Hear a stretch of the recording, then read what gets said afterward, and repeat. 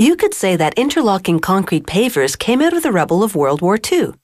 In post-war Holland, there weren't enough clay pavers to rebuild city streets, so the Dutch began making concrete pavers. The Germans refined the technology and exported it to North America, where they found a quick road to success. Call it a concrete solution for paving. These pavers are solid, and the interlocking design disperses weight, easing the load on the road. To make these pavers, a conveyor belt delivers concrete sand to a weigh belt that weighs the coarse sand as it falls onto it. The weigh belt carries the sand forward, while another conveyor belt unloads stone chips to be weighed. These chips are no larger than 1/3 of a centimeter. The ratio of sand to stone chips varies, depending on the type of paver being made. The weigh belt transports the stone chips forward, along with the coarse sand. Both are en route to the skip hoist. They spill off the conveyor into the skip hoist, which is essentially a bucket on rails. Cables pull the loaded bucket upwards. It stops about 9 meters up, just above a big concrete mixer. A trapdoor opens and dumps the sand and stone chips into the mixer. 6 giant steel paddles mix and then rotate and mix again, while cement is added automatically through several nozzles on the side of this enormous mixing bowl. Making pavers is a bit like baking cookies. Too much or too little liquid in the batter, and it won't bake properly. Water is added until the consistency is just right. Nozzles also shoot a pigment into the mix to tint it. The mixture looks dry and crumbly, but the recipe gives it just enough moisture to form the concrete. Now a filling wagon spreads the mix over a steel mold containing up to 50 paver-shaped cavities. The mold press head applies 10 tons of vibrating pressure. This pulsating force compacts the mixture into the paver mold and removes any air pockets, which could weaken the pavers.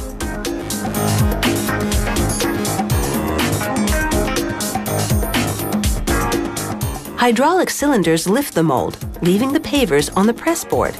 The press board slides out, and the mold once again gets filled in and makes another 50 paver stones. It only takes about 10 seconds to mold, compact, and release a batch of pavers. The press boards filled with pavers slide into a rack. A hydraulic chain hoist lifts each board into a large holding rack. There, a special moving wagon called a finger wagon picks up all the boards from the rack in just one move.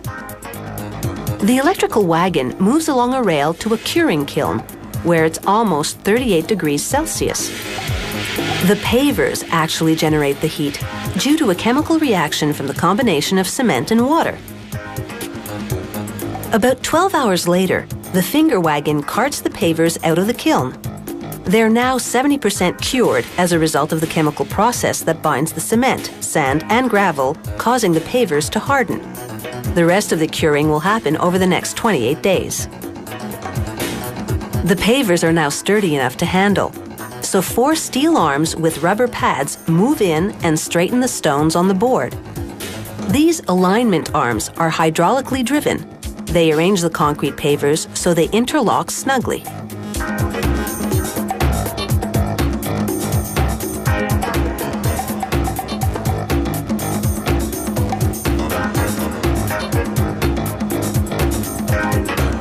Now, hydraulic clamp arms lift the pavers off the board and begin to pile them up.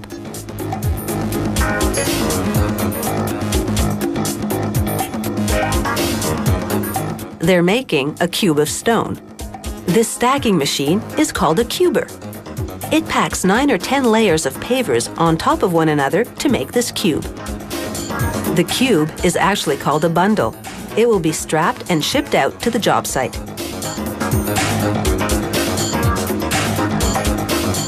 These concrete pavers will be on the road soon, in more ways than one.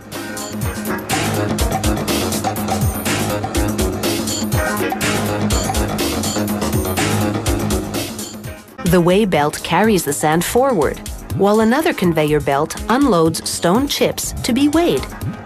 These chips are no larger than 1/3 of a centimeter. The ratio of sand to stone chips varies, depending on the type of paver being made. The weigh belt transports the stone chips forward, along with the coarse sand. Both are en route to the skip hoist. They spill off the conveyor into the skip hoist, which is essentially a bucket on rails. Cables pull the loaded bucket upwards. It stops about 9 meters up, just above a big concrete mixer. A trapdoor opens and dumps the sand and stone chips into the mixer. 6 giant steel paddles mix and then rotate and mix again, while cement is added automatically through several nozzles on the side of this enormous mixing bowl. Making pavers is a bit like baking cookies. Too much or too little liquid in the batter and it won't bake properly. Water is added until the consistency is just right. Nozzles also shoot a pigment into the mix to tint it. The mixture looks dry and crumbly, but the recipe gives it just enough moisture to form the concrete. Now a filling wagon spreads the mix. You could say that interlocking concrete pavers came out of the rubble of World War II. In post-war Holland, there weren't enough clay pavers to rebuild city streets, so the Dutch began making concrete pavers. The Germans refined the technology and exported it to North America, where they found a quick road to success. Call it a concrete solution for paving. These pavers are solid, and the interlocking design disperses weight, easing the load on the road. To make these pavers, a conveyor belt delivers concrete sand to a weigh belt that weighs the coarse sand as it falls onto it.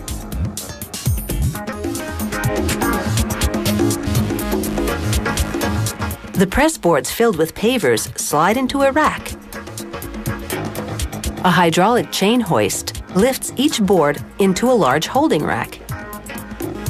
There, a special moving wagon called a finger wagon picks up all the boards from the rack in just one move. The electrical wagon moves along a rail to a curing kiln, where it's almost 38 degrees Celsius. The pavers actually generate the heat due to a chemical reaction from the combination of cement and water. About 12 hours later, the finger wagon carts the pavers mix over a steel mold containing up to 50 paver-shaped cavities. The mold press head applies 10 tons of vibrating pressure. This pulsating force compacts the mixture into the paver mold and removes any air pockets, which could weaken the pavers.